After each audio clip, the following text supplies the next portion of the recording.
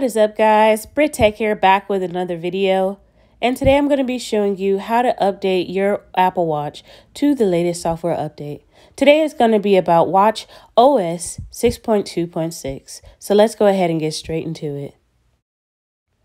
So as always, guys, of course, you want to make sure that your Apple Watch is at least 50% charged and also on the charger. Go ahead and make sure your Wi-Fi is on. So to do that, just swipe up, and as you can see, my Wi-Fi is on, and then make sure your Apple Watch is also unlocked. So now let's go ahead and open up the Apple Watch app on your iPhone. Okay, so with this update, there's 47.8 megabytes, and it says this update provides important security updates and is recommended for all users. So for more information on the security content of Apple software updates, we're going to go ahead and click on that link to go to Apple support and check out what all is being changed on this update.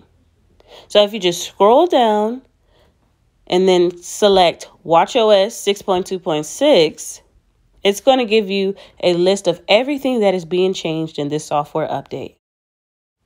Okay, guys, so let's just go ahead and check this out. So it looks like this Apple Watch update is available for all Apple Watches, including Series 1 and all the later models. And the impact, it says an application may be able to execute arbitrary code with kernel privileges. And then lastly, we see in the description, a memory consumption issue was addressed with improved memory handling. So yeah, guys, that about sums it up for this update. So let's go ahead and get back to the Apple Watch app. So I'm gonna open that up, and then I'm gonna just go down and yeah, let's go ahead and install this baby.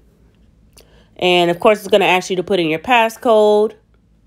All the while, remember your Apple Watch has to be on the charger full and at least 50% charged. Okay, so now it's verifying, and then once it verifies, and for this part, your Apple Watch does need to be unlocked for it to fully work. So once it verifies, then it's going to install. So let's just go ahead and wait for that.